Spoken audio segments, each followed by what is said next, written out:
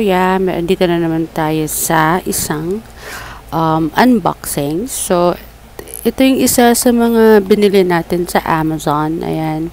So, by the way, hello, welcome sa mga bago, and thank you ulit sa mga lagi nanonood. Ayan. So, yes, this is Queen Na. Good morning, afternoon, good night. Ayan.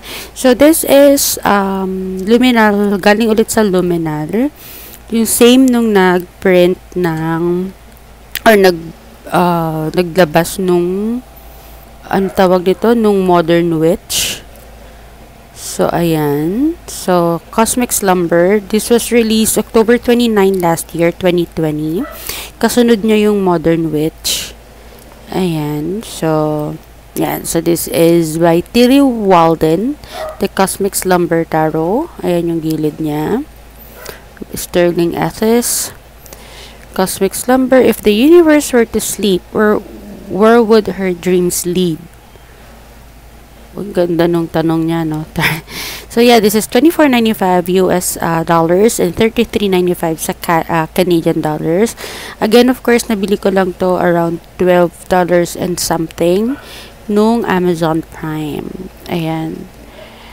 So ayan, yung sa likod niya, Light All the Crossroads, liminal11.com. Ayan, so tanggalin natin yung plastic niya.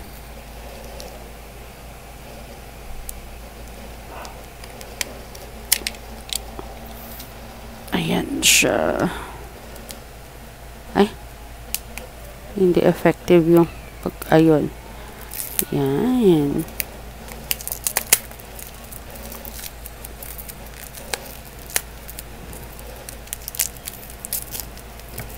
By the way, medyo may something na iba dito sa box niya. Although parehas yung since parehas silang from Liminal 11 ni Modern Witch. Wait, kunin ko lang si Modern Witch, papakita ko.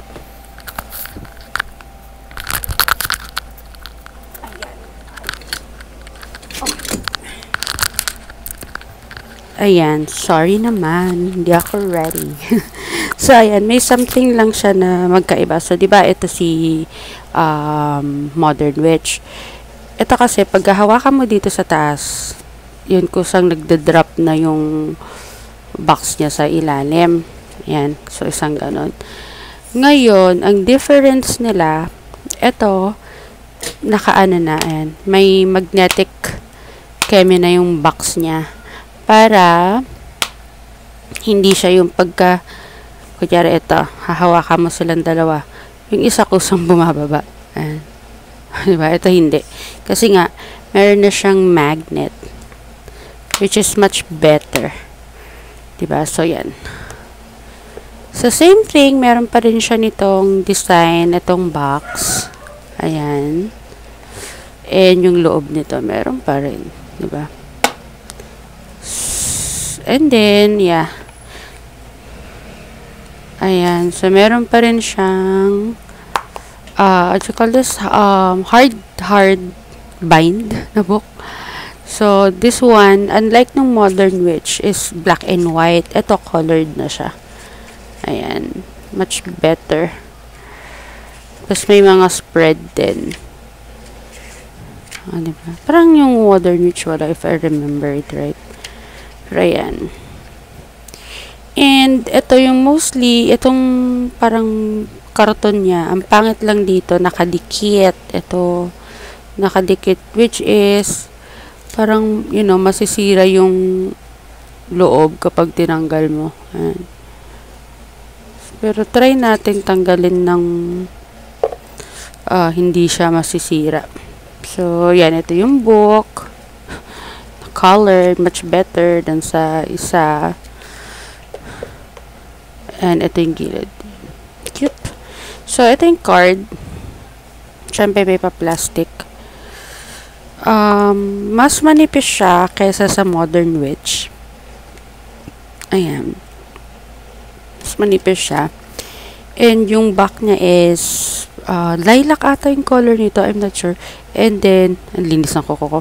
And then, red-orange. Parang B, ganyan. Hindi ko sure. So, yes. Ayan. So, let's start. Bordered pa rin siya, as you can see. Nagaano yung ilaw. Ayan. Bordered pa rin siya. May board pa din. So, ay, may border pa rin. Ayan. So, ayan. Si the Fool. Magus or Magician. Maano siya madulas. So, ayan. Magus or the Magician.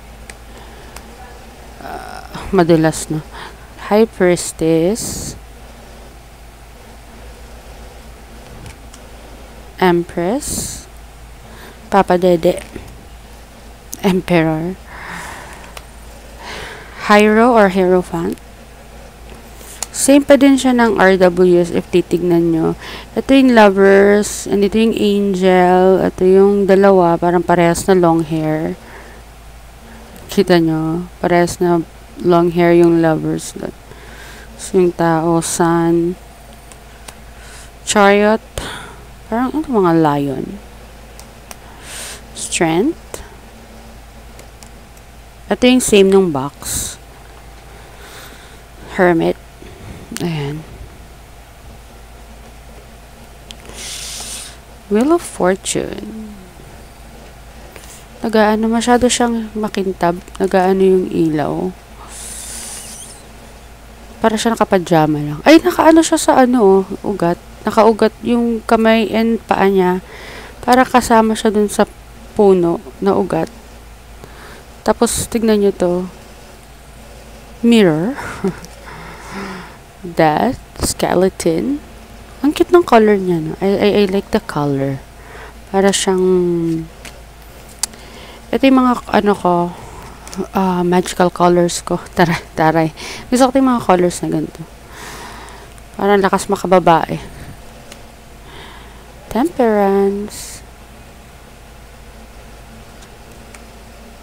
Devil. Ang dulas niya. Parang feeling ko ang daming tatalon na cards dito. Pagka nagsha-shuffle ka. Tower. Ay, ang ganda ng tower. Parang tinulak. Someone is, provoking.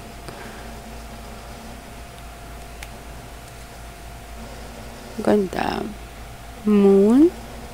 Umiiyak yung moon. So, yung Lovers. Dalawa pero parehas na long hair. Sun. Tignan niyo tong sun saka moon. Ay, sun saka moon. Diba? Bata, dalawa. May nakayakap sa sun. Ito, parang happy. Ito, super sad. Yung luha ng moon. Kaloka.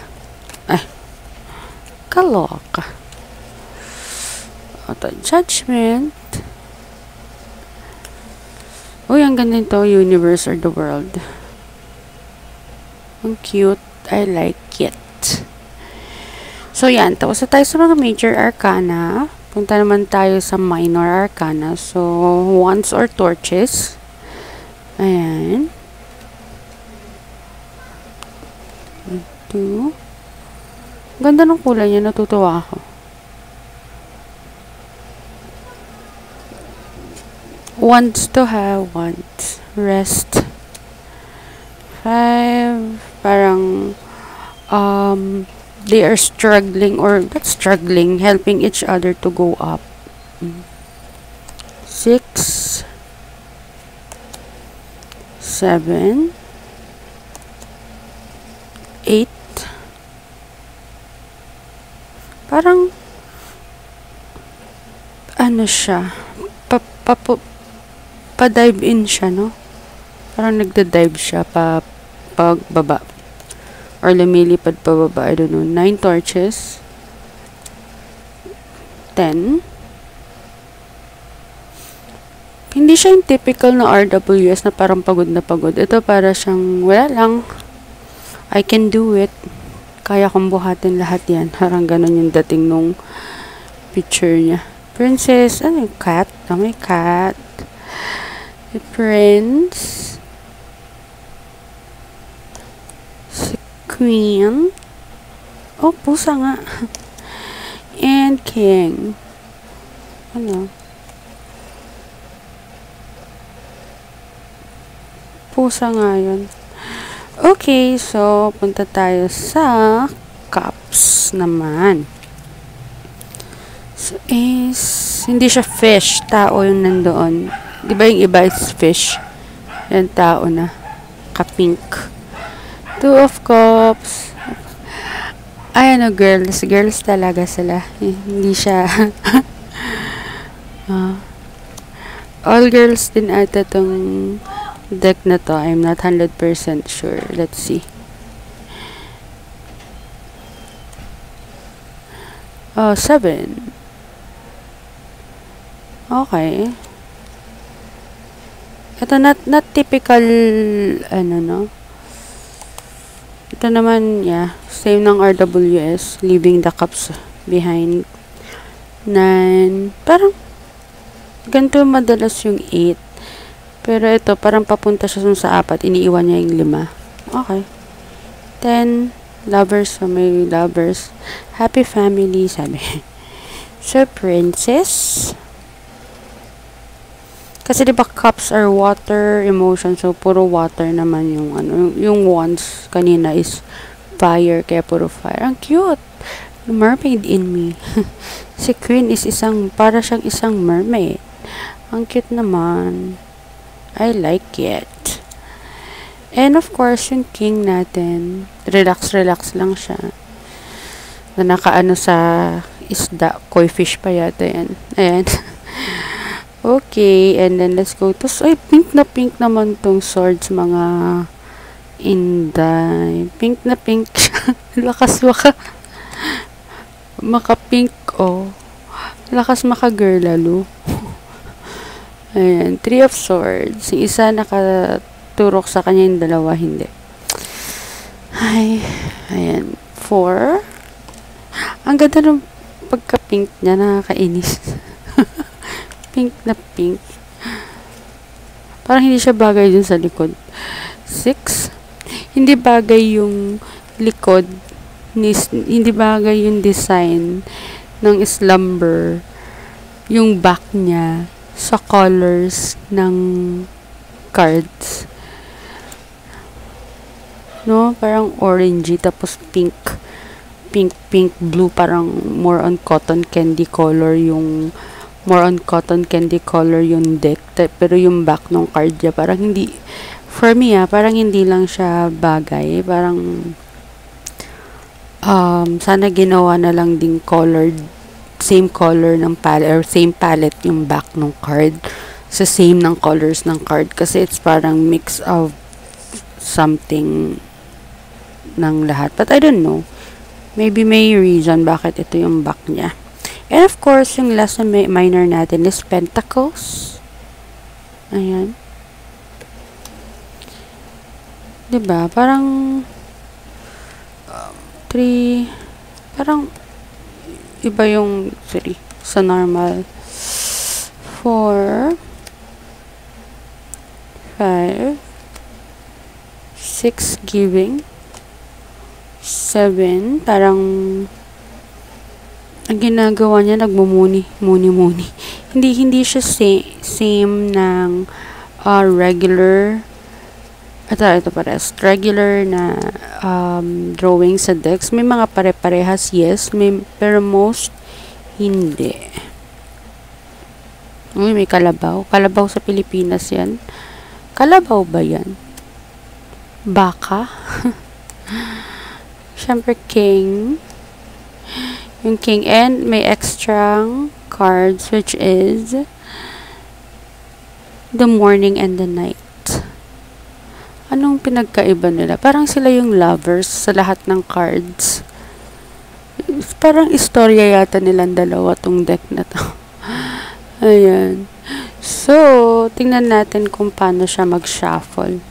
Ang dulas niya, parang okay. Yun nga, hindi siya kasing kapal ni Modern Witch. Ayan, kahit pa paano na siya shuffle siya, nare-riffle shuffle. And by the way, kukulayan ko to kasi, mabilis madumihan ang ganitong decks, yung ganito ang kulay ng sides niya. Lalo na pag lagi mong hindi siya. Lalo na pag lagi mong ginagamit. Mabilis madumihan. Kaya, mas maganda pa rin talaga na kinukulayan mo yung likod. To add na rin ng something sa personality mo, para sa deck mo, para, para something na masabi mo na it's yours, kasi nga, you're doing something na effort sa mga decks mo. Parang personalization or customization, parang ganyan. So, yep, sa mga nanunood, of course, ito tayo sa may reading. Sa free reading, try natin yung reading na to. And this is for the message of all, for all ng what na nanunood. Ayan, madulas nga siya. And of course, sa mga hindi pa nakakapag-subscribe, please to subscribe sa channel natin. Ayan, and of course, share this channel to your friends, family, lovers, lahat na. Pa-subscribe naman tayo dyan. Help me reach naman mag 10K before this year ends. As of today, or as of August, nasa 7K na tayo and 100 plus. So, baka lang, diba, bet yung mag-subscribe. Ayan. Diba? Siya, madulas. So, yun sa mga may gusto ng cards na may jumper, pwede to. Pwede siya, kasi madulas.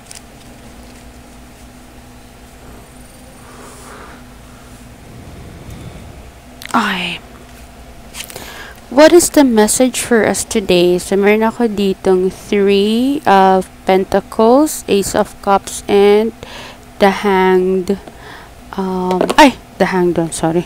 So, the Hanged One. So, tignan lang natin yung meaning niya if same, normal lang din ng lahat ng cards. So, tayo sa Pentacles. Ayan, so, 3 of Pentacles. Okay, 3. Honing your skills and preparation, now is the time to make a move. Share your knowledge with the world. So, parang honing your skills. Parang ito yung mga practice makes perfect. Kung may mga skill kayo, ito yung time na pagbutihan nyo, ayusin nyo, whatever project you are doing. Make sure na, alam nyo, yung inaano nyo yung skill nyo. Whatever that skill is, pwedeng sa pagluluto, pwedeng sa pagbabasa ng card, pwedeng sa lahat ng bagay. So, you have to practice. Parang inaano mo yung sarili mo. You're making yourself better. Ayan. Parang siyang, what you call this? Ano to? Tawag nito. Basta you're trying to make it better para lalong maging okay. Para lalong mong ma-perfect yung bagay-bagay. Ayan. And I also do have your Ace of Cups, which is a fresh new start, a new beginning, internal growth is near, find balance in your life, harmony is on its way. Maaring ito, meron kang skill na inaayos, meron kang pinagpa-practicean, meron kang pina-perfect na bagay, na you know one day that this will help you to have a new start, to have a new beginning. Itong skill na to, maaring let's say, DIY, like, kunyari, crochet, nagko-crochet kayo or nagninit kayo. So, you're practicing, and practicing. Kasi alam nyo in the future, this will help you, let's say, finding peace, clarity, balance sa buhay mo, finding yung mental health na maging okay, yung mga ganong bagay. Siguro, you wanted to learn how to cook para maging happy ka, mas makuha yung satisfaction mo dun sa food na yon, and you want your family, your friends to taste it na ganun kasarap, diba? That's why you're practicing or pinuhon mo yung skills mo sa pagluluto, parang ganyan. And then I have here the Hanged One, which is, hanapin lang natin. Ito, sabi nung Hanged One, the Hanged One signifies Spiritual transformation. Growth is already happening, and it's possible it will take you to the place you don't recognize. There may be pain in the process, and you may feel as if you're stuck. Just as watching paint dry itself ineffective, don't watch too closely. Trust in the fact that change is occurring, and use it an opportunity to be in the liminal state. The reflection you see is who you will grow into. There is a higher place for you to go and better self for you to become. Stretch up out and open wide. So parang sinasabi niya, while you are honing your skill to be like a good someone about these things, may process kasi yan. Minsan kasi pag may gusto tayong gawin, pinapractice natin ng pinapractice, pero meron kasi yung time na feeling natin, bakit hindi ako nag-i-improve? Bakit hindi ako ba't parang wala nangyayari? Ginagawa ko naman yung step-by-step process. Ginagaya ko naman yung tutorial step-by-step. Pero bakit hindi ko makuha yung pinaka-main goal ko? Parang ganyan. Huwag daw kayong magalala. Sabi nga nito, we might feel stuck. But don't worry, everything has a new beginning. Maybe, sabi nga, maybe yung mga obstacles na nadadaanan natin, or yung mga obstacles, o yung mga rason kung bakit tayo nag-fail are actually lessons as well. Lesson na pwede mong sabihin na ay hindi ko pala pwedeng gawin ito kasi magiging ganito yung kalabasan, pangit ang kakalabasan. So pag kunyari, let's say sa pagluluto, gusto mo ng something maanghang, nalagyan mo ng madami. So sa susunod na nadamihan mo, let's say, ng chili. So, sa susunod na lulutuin mo, alam mo na ay, hindi pala dapat ganito kadami yung chili na ilalagay ko. Dapat pala mga pinch lang, parang ganyan, di ba? Or, let's say, sa asin, if you're going to put salt, na parang last time nadamihan mo ng salt at alam mo yung sukat, this time babawasan mo na siya na ay hindi pala dapat ganitong salt, konti lang pala dapat. So those obstacles or those mali na nangyayari sa buhay natin, or those failures na nangyayari sa buhay natin, don't worry, because those are actually lessons din for us to know what to do next, parang ganyan. Kasi 'di ba? Lahat ng bagay nangyayari may rason kung bakit. So those for us to, yung failures, yung hurt, or those are for us to learn. Yung mga bagay, hindi kasi tayo basta-bastang, hindi araw-araw Pasko na pag may ginawa ka success agad. Hindi we all have to learn how to fall before we rise. Parang ganyan, para lalo tayong maging matatag, sabi nga nila.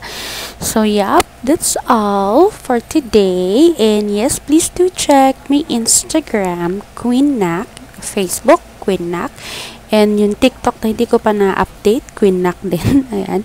So, thank you so much for watching. Hope you all have good day and see you sa aking next video. Bye!